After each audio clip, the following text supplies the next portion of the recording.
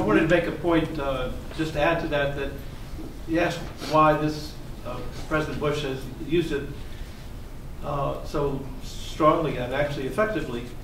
A lot of us say that if one political party controls both Congress and the White House, you won't get much oversight, but that's not true. And if you think of the Carter years, the Democratic Congress, particularly the Democratic House, went after departments for information, and if the information wasn't given up, they subpoenaed and they'd hold the cabinet head in contempt, and they did that regularly, and they got the information. And I think several things, I mean, Mitch mentioned one, you can hold people in contempt, and the Justice Department will say, we're not going to go to grand jury. And Congress doesn't seem to have its understanding of itself as a separate branch that has a duty to protect the committees and subcommittees that have responsibility. So just a sea change, even from Carter till now. Yeah. Piggybacking on Lou's point, which is congressional power to counterbalance presidential power, I think that's telling within the Bush administration. I mean, here you have, with this absolute immunity claim, an investigation by both the Senate and House Judiciary Committees. And at this time, while this is all going on in the the Department of Justice and the White House counsel's office is saying, we're not going to give you this certain information, we're not going to allow Harriet Miers to testify, yada, yada. Well, they have a confirmation hearing for the Attorney General. If I was a Senate Judiciary Committee, I would have said, you're not getting this person confirmed. You're not going to get much out of this in terms of appropriations and judicial confirmations until you do X, Y, and Z. And that kind of pushback can happen. And it happened early on in the administration. By the way, when the Republicans were controlling the Senate before the Jeffords switch, what happened was you had Senator Boxer and Senator Feinstein, the two Democratic senators from California. They were cut out of the lower court judicial appointment process. Bush was about ready to pick Christopher Cox. I can't remember if it was for an appellate level or a district level pick there, but he was about ready to pick Christopher Cox, a conservative Republican from California.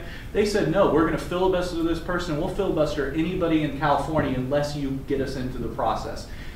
Even individual members of Congress have tremendous power. The problem is a willingness of Congress to combat presidential power, and I think that's what you saw in that case where they did do it, and also you saw the lack of will during the Energy Task Force case, and that was directly a result of Vice President Cheney's office pressing a secrecy claim within the Bush administration.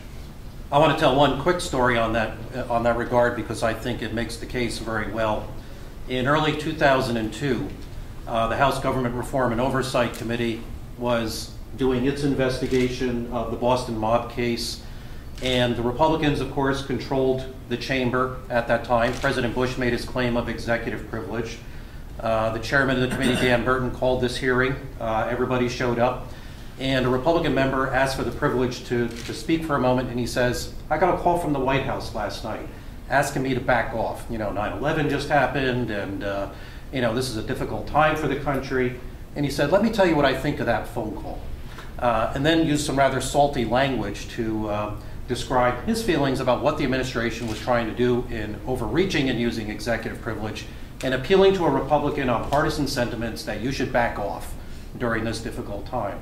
Another member says, I got that phone call too last night. And this went member by member, Republicans. So, you know, it's a good example of how members can, in some cases, put aside their partisan preferences and their relationship with the president to say that this is profoundly wrong and we have to stand up institutionally for our rights, even if the president is of our own political party and it might serve our temporary political interest to help him out. So unfortunately, that doesn't happen often enough.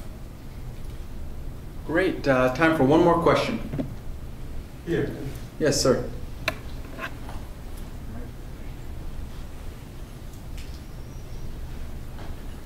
Yeah, this is Mr. Herspring. This is a brief comment.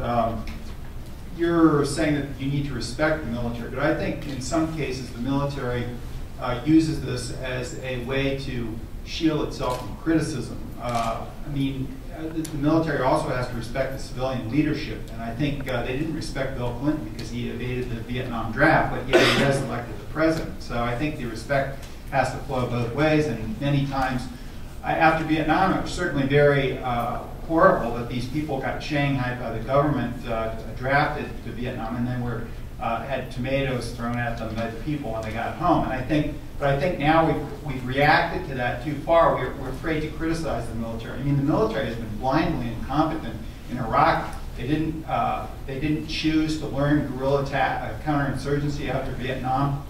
I mean, if John F. Kennedy would have followed military advice, there would have been a nuclear war. There have been plenty of instances where the military has been incompetent or downright wrong, and I think that the respect has to flow both ways, and the military shouldn't use this. We shouldn't go by the assumption that the military is always going to be right and we can't offer any criticism. And I think that's what we're down to now. I see no military criticism of the military over Iraq.